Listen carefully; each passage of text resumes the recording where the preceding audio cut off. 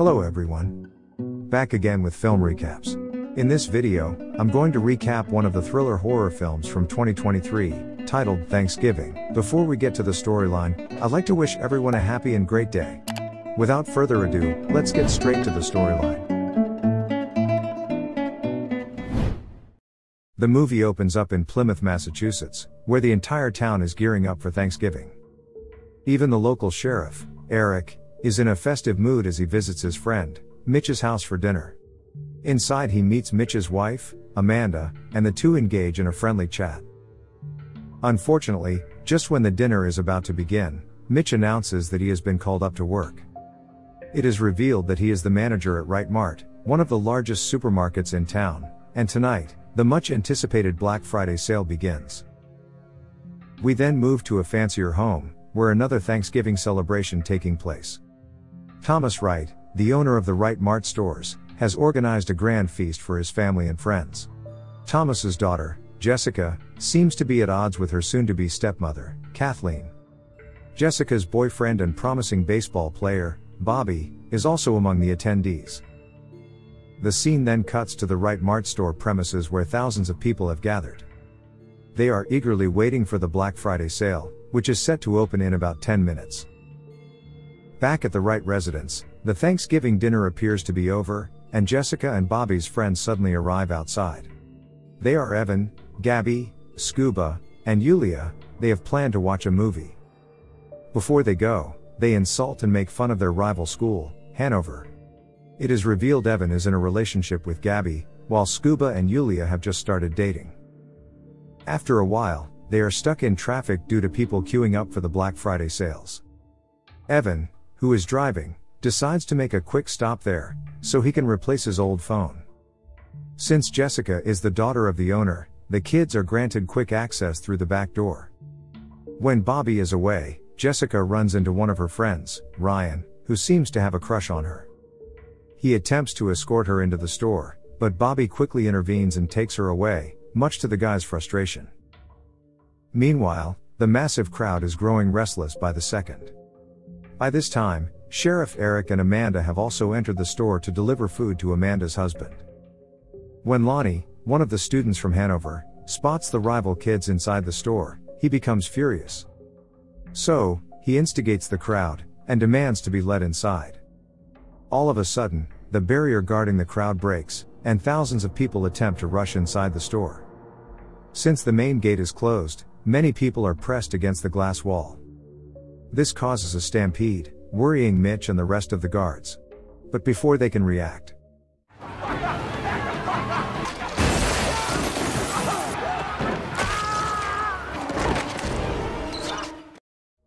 the glass shatters, causing mayhem in the store.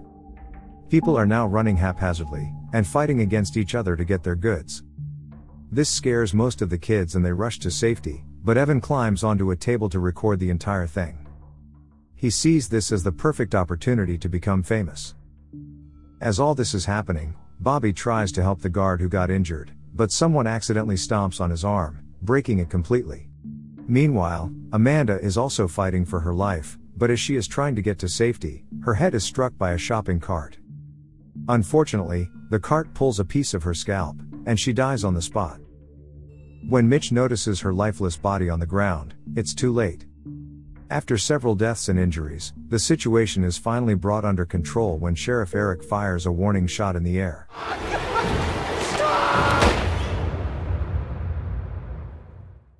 The movie then cuts to 1 year later, on the eve of Thanksgiving. Evan's video has blown up on the internet, gaining widespread attention. A news reporter states that even after everything that transpired the last time, Wright Mart is once again going ahead with the Black Friday sales. A lot of people are protesting against it, including Mitch, the Mart manager who lost his wife on that fateful day. It is revealed that the Wright family were quickly exonerated by the police after the whole thing was deemed to be an accident. Thomas Wright is now desperately trying to clean up his image by doing charity works, but people still hate him. We also get to know that Bobby suffered a career-ending injury, and he hasn't been heard from ever since. Moreover, the cameras inside the store mysteriously stopped working that night, leading people to believe that they had been tampered with. The next morning, As Sheriff Eric and his deputy are at a local diner, the waitress, Lizzie, hands them a John Carver mask. The deputy puts it on, and acknowledges that John Carver was the first mayor of New Plymouth Colony, and he is very popular here, so everyone will be wearing his mask during the holiday. In the next scene, we see the teenagers at a local fair, trying to have a good time. The girls are discussing a mysterious Instagram user, who keeps tagging them in a video of the stampede. Despite reporting the video several times, someone keeps on uploading it and re-tagging them. Jessica then meets Sheriff Eric and her stepmother Kathleen, to go to John Carver House, where an ad campaign for Right Mart will be filmed. But as soon as they arrive, they discover that someone has secretly vandalized the house. Moreover, an axe that was supposed to be used as a prop is also missing. Since the place is regarded as an historical monument, the sheriff takes the case seriously and promises to find the culprit. That afternoon, the group gathers at a diner for lunch. As they are busy conversing, Jessica spots Bobby exiting the door, and she reveals that she hasn't talked to him in over a year. Just then, the entire group is tagged in an Instagram post by someone named the John Carver, mentioning that the table is ready for Thanksgiving dinner, but they don't pay much attention to it. Here we learn that Jessica has just started dating Ryan. She is tired of waiting for Bobby and wants to move on, even though Evan finds the guy shady. At this point, Jessica's feeling some unusual vibes when she spots the masked figure popping up outside, and then the figure disappears. Following this, we are taken to a place where a mysterious man is observing the video of the stampede. He sets his eyes on the local diner's waitress, Lizzie. Elsewhere at the diner, Lizzie is preparing to leave for home. But then, as she approaches the door,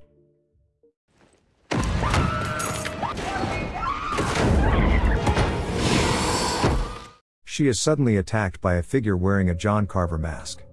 Lizzie tears her flesh and manages to escape, but she is unable to use her phone because of the blood on her hands. With no options left, she rushes out through the back door, attempting to get into her vehicle. But unfortunately, the sinister killer has already been waiting for her. He pursues her in her vehicle, and slams her against a dumpster, cutting her in half. Turns out she is the same woman who killed Amanda by inadvertently striking her with a shopping cart. The next morning, a huge crowd gathers outside the Right Mart store, when they discover the lower half of Lizzie's body has been placed on the top, horrifying everyone. Meanwhile, Sheriff Eric begins an investigation, and suspects that the murder is connected to the riots that happened at the Right Mart store last Thanksgiving. When he and the forensic expert check the diner's CCTV footage, they are shocked to find the killer wearing a John Carver mask. Elsewhere at school, Evan gets panicked when the mysterious John Carver account has posted a photo of Lizzie's mutilated body, and tagged him and his friends in it. Jessica then realizes that all of their names are written on the dinner table. She calls her dad, explaining about the murder incident and the creepy Instagram posts, but Thomas Wright refuses to be intimidated, and says that the Black Friday sales will proceed as planned. In the next scene, Sheriff Eric calls the group to the police station for interrogation. He requests Jessica to confide in him any clues that she may have, but Jessica doesn't say anything at the moment. Outside, she runs into Bobby, who is back in town to help his uncle. Bobby reveals that when he broke his arm, he blamed Jessica for taking him to the store. That's why he ghosted her for an entire year, but now he feels bad about it. Jessica then reveals that she has some secret information. Her stepmother, Kathleen, was the one who deleted the security footage, fearing they might face lawsuits. However, there is still backup footage in her dad's office and she plans to retrieve it. During this, Ryan suddenly arrives, and gives Jessica a kiss on her cheeks, and this obviously makes Bobby a bit jealous. Later, we see Manny, one of the security guards who was present on that fateful night. He actually fled the scene as soon as the chaos began. Currently, he is packing his stuff to leave on a vacation, as he is scared of the eerie murders happening in town. But just when he is about to depart, he finds a John Carver mask placed on his couch. Alarmed, he grabs a bat, and tries to intimidate the killer. However, his tough talk doesn't work.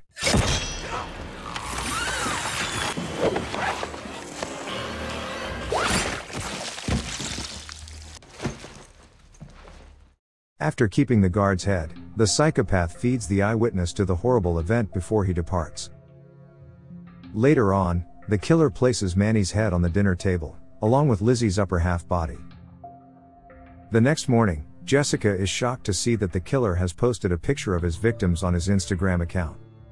Fearing that she might be the next victim, she promptly retrieves the security footage from her dad's computer, and will hand it over to the sheriff, while we see Ryan stalking her house outside.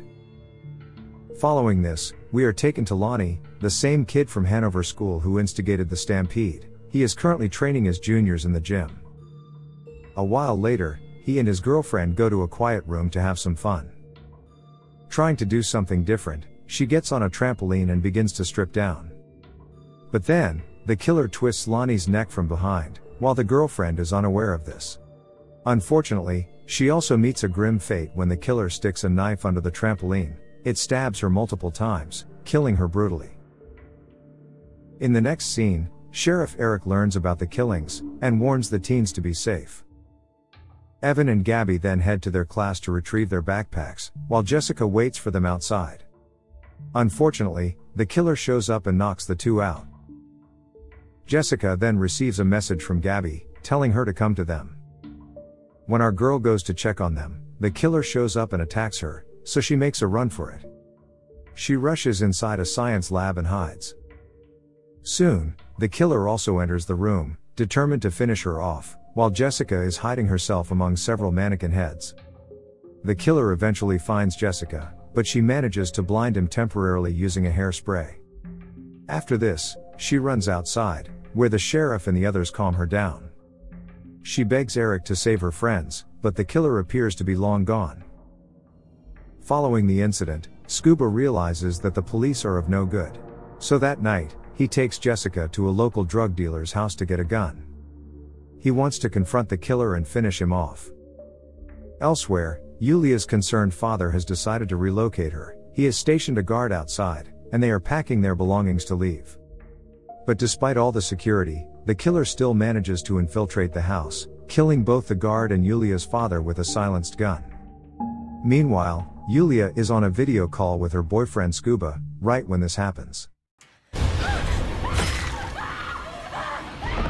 After stabbing Yulia's ears, the killer grabs her phone and waves at Scuba. Fearing that Yulia might get killed, Scuba and Jessica rush to her residence. But upon arrival, they find the killer holding his knife at her neck. Scuba points his gun at the killer, but he soon realizes that the safety pin is still on, and the killer throws Yulia on a buzzsaw that was being used for the renovation of the home, killing her on the spot. Now that several people have already been killed by this mysterious person, the cops decide to execute a risky plan. They want to lure him out during the Thanksgiving parade, by using Jessica and her family as bait. Kathleen is hesitant at first, but they eventually agree as this is the only way to stop this madness. The scene then cuts to the parade where Jessica's family and Scuba are seen on the back of a truck. Police are stationed everywhere so that they can catch the killer when he shows up. They are expecting him to wear his classic John Carver mask, but things get tricky when not only the killer wears the mask. But to everyone's shock, the killer shows up as a creepy clown, and decapitates a turkey mascot. He also throws smoke bombs into the crowd, causing absolute mayhem. Jessica's family and Scuba also try to flee, but the killer enters their car, tranquilizes them, and takes them away. Afterwards, when Kathleen wakes up, she realizes that the killer is a good chef, as he's preparing her like a turkey. When he is distracted while checking the oven, she manages to run away from the room. Upstairs, she tries to find a way to escape, but no luck, so she continues to hide behind a wall, while the killer is looking for her. Thinking that she's not there, he leaves. But then all of a sudden, the killer stabs the wall with his garden fork. Unfortunately, the psycho eventually apprehends her, and throws her into an oven, where she is cooked to death. After a while, the killer brings Kathleen's roasted corpse to the dinner table, which makes everyone scream in fear. Jessica, her dad, Scuba, Evan and Gabby are all tied up to their respective chairs, and they are forced to watch the killer continue with his madness. At first, he grabs a hammer, turns on his Instagram live feed, and brutally bashes Evan to death. Congratulations, Evan. You're a star. He then cuts a piece of Kathleen's roasted flesh, and attempts to feed it to Thomas Wright. As all of this is happening, Jessica frees herself using a special ring she got from the local drug dealer. She then secretly hands it over to Scuba, who manages to become free as well, and the two attack the killer, luring him away from the dinner table. After running through some tunnels, they reach the John Carver house, and Scuba gets his arm slashed, while Jessica has already escaped through the back door. And so, the killer follows her, leaving an injured Scuba behind.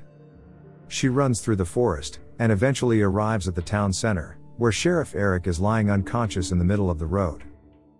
As she tries to tend to him, she suddenly spots someone with John Carver mask entering a nearby warehouse. Jessica assumes it's the killer, so she grabs the sheriff's gun, and goes inside. To her utmost shock, she finds that the person is Bobby. Just then, the sheriff comes running to her and asks her to get out. 3 gunshots are then heard from inside, and Eric mentions that he fired at Bobby, but he managed to get away. Following this, the cops show up, and inform Jessica that her friends and dad have been rescued. After all the cops leave, Eric promises to find Bobby and apprehend him. But at this point, Jessica suddenly notices brambles on his shoes. These are the same plants she came across when she was running through the woods. This makes her realize that the killer is none other than the sheriff himself. Here Sheriff Eric finally learns that he has been exposed, so he decides to reveal the entire story. Eric explains that after the death of his wife, he started having an affair with Amanda. She made him very happy, and got him out of depression. Amanda was even pregnant with his child, and was planning to divorce Mitch, but their promising future came to an abrupt end on that fateful night at Wright Mart store. Filled with vengeance, Eric then planned to kill everyone who was responsible for Amanda's death. He also reveals that he was planning to frame Bobby as the killer, but the boy managed to strike him in the head and run away, leaving him unconscious on the road. As the sheriff continues with his confession, Jessica reveals that she's live streaming everything from her phone. Eric then tries to tranquilize her, but Bobby arrives just in time, and saves her. The two run inside the warehouse, while the sheriff is pursuing them with his classic axe.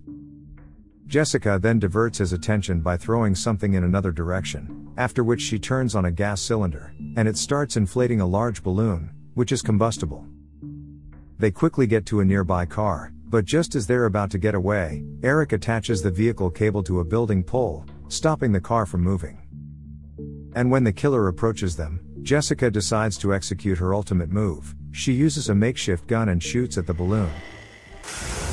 Hey, Sheriff! This causes an explosion so big that the sheriff is thrown away, killing him. In the aftermath of the incident, Bobby is taken away in an ambulance, and Jessica reunites with Ryan, Gabby, and Scuba. Before the film ends, we learn that the authorities are unable to find the sheriff's remains, leading them to believe he was incinerated in the explosion. Okay guys, thanks for watching. See you again in the next video.